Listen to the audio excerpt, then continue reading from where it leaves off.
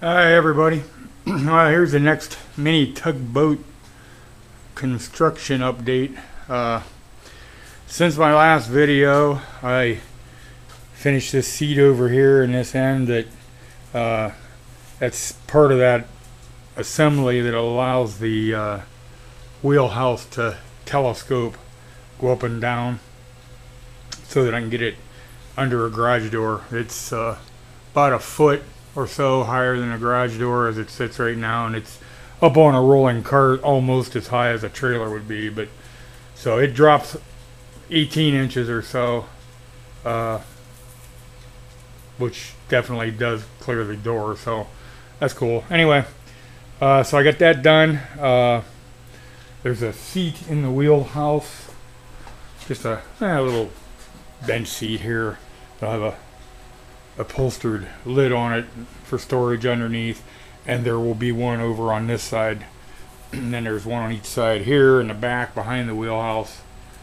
Same thing, it'll be upholstered and storage inside. The the cap rail is on now. That was probably the hardest project of this whole thing. You know, you gotta cut the curves, and then it bends this way, and everything's got to meet just right at the joints and up here at the bow. It came out pretty good. I'm pretty happy with it, but boy, it wasn't easy. And I had originally thought about doing this in oak and doing a natural finish, and wow, the pine cost probably about $35-40 to do it. The oak would have been like $200 and some, and I got too much to buy, so it's pine, and it's pretty heavy. It's plenty strong. Yeah, there's probably going to be some dents and dings eventually, and every one of them will add some character.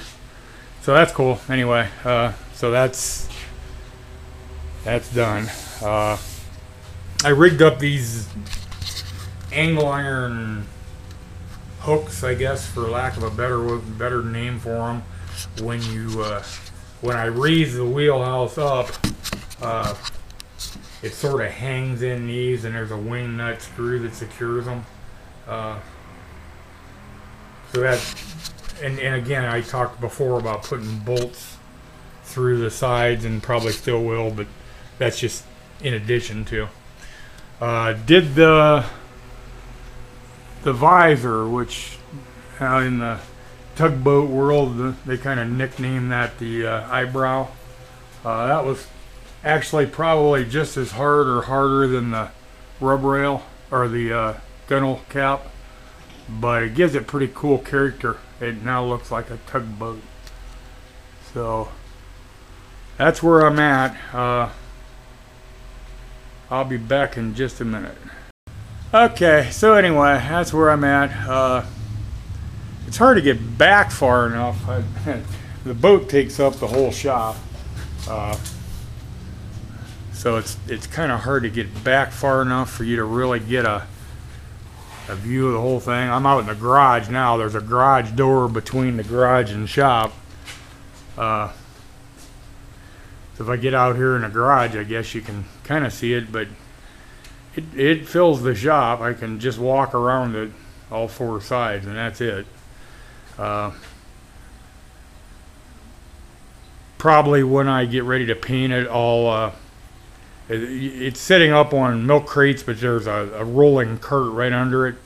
I just put it on the milk crate so it can't tip if I'm working inside of it and walking around along close to the sides. So I'll set it back down on the cart probably and roll it out, turn it around with the bow facing out when I get ready to paint. So maybe you can get better visual of it then, kind of get an idea more what it looks like. But it's kind of looking cool. It's looking pretty tugboaty with that visor on there now, and the round stern on it, and the curve this way, and the gunnels.